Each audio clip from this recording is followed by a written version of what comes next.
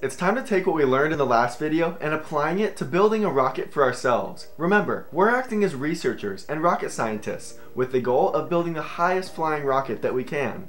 Check out this quick time lapse and some of these upcoming tips to see what this project entails.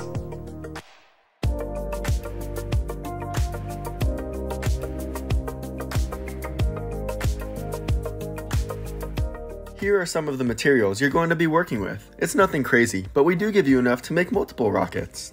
Step number 1 is to choose which color paper you want your body of your rocket to be made out of, which is also called the fuselage. Grab that piece and grab a PVC pipe and roll it up so it's nice and snug. Use the strategy of rolling your hands back and forth to tighten it, but you want to make sure it's still able to slide on and off.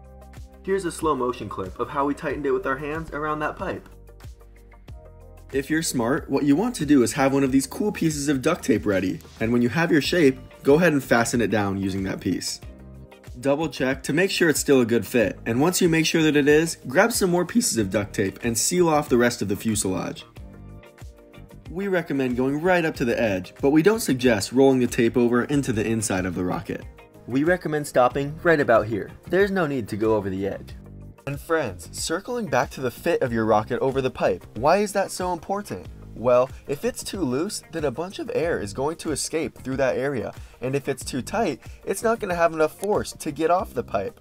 That's why balancing a nice snug fit, but still able to move, is key for a successful flight.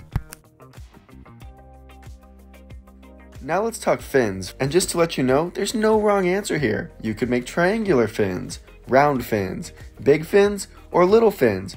It's up to you, but we do recommend staying between 2 and 4 fins that are of course evenly spaced. You can experiment with different fin placements, but we do recommend staying towards the bottom or lower half of your rocket. And that folded paper technique you saw is an interesting strategy, because if you cut a piece that's folded over itself, it's going to end up giving you 2 identical shapes to use as wings. What we actually want to do in this case is make 4 fins, so we took that same folded paper, traced our old fins so they were the same size, and went ahead and cut them out, hence giving us 2 more. But here, we're going to use the duct tape, and you need 2 small pieces for each fin you're attaching. Take that piece of tape and place it half on, half off your fin, and that second half is going to be the part that attaches to your rocket's body. Remember, we're definitely favoring the lower half of the rocket, so it provides stability in flight. And here's how we do the other side of the fin. Our goal is to have the fin stick straight out or perpendicular from the rocket's body. Let's go ahead and do it 3 more times to get those 4 fins we set out for. To add to the list of things to keep in mind, remember to try to keep your fins as aligned as possible. Now let's visit the nose of your rocket, which is another area you have some design freedom in. In this video, we're going to be using a ping pong ball or a round nose for our rocket, which is a great option.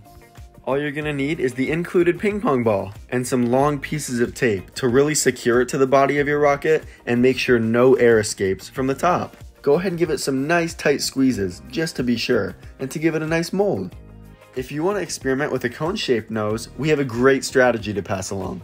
Step number 1 is you're going to want to tape a perfect circle around your roll of duct tape onto one of your pieces of cardstock.